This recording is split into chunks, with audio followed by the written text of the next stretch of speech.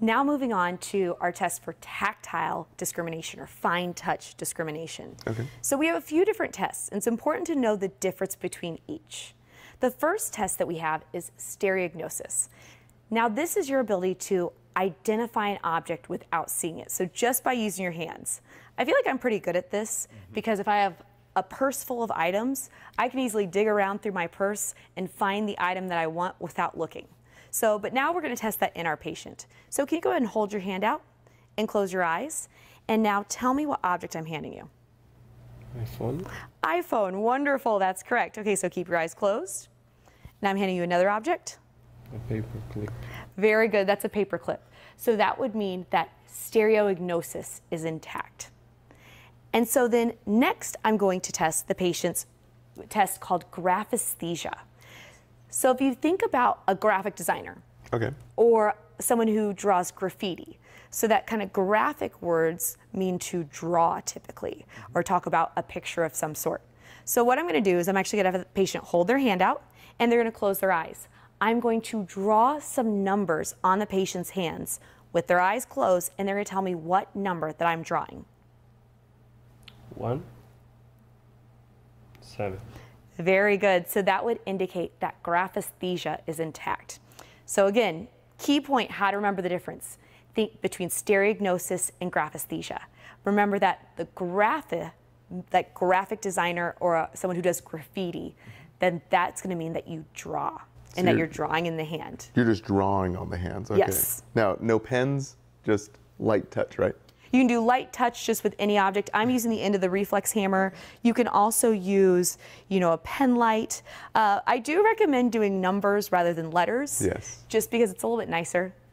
Now, moving on to 2-point discrimination. This is where we touch with 2 points at the same time. We're asking the client to identify if it feels like 1 point or 2 points.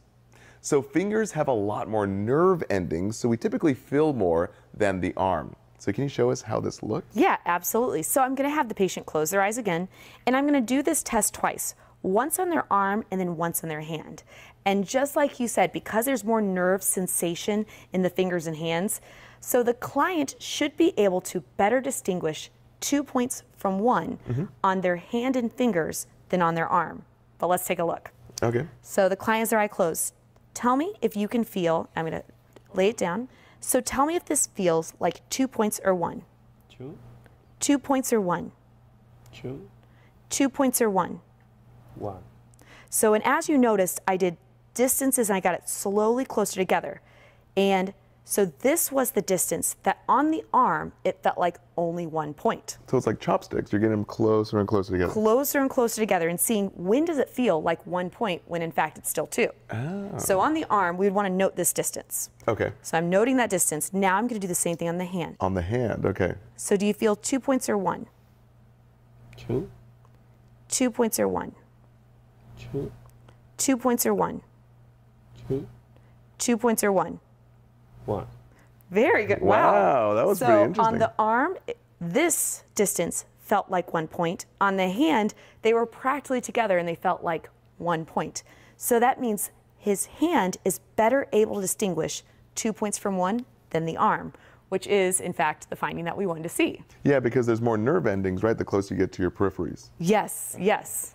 Hey, did you see the new study guide that follows along with this video? So cut your study time in half and increase your retention of the need-to-know key points and memory tricks that love to come up on nursing school exams. Plus, get 900 more videos not here on YouTube, neatly organized into playlists. Try it for free. Visit simplenursing.com today.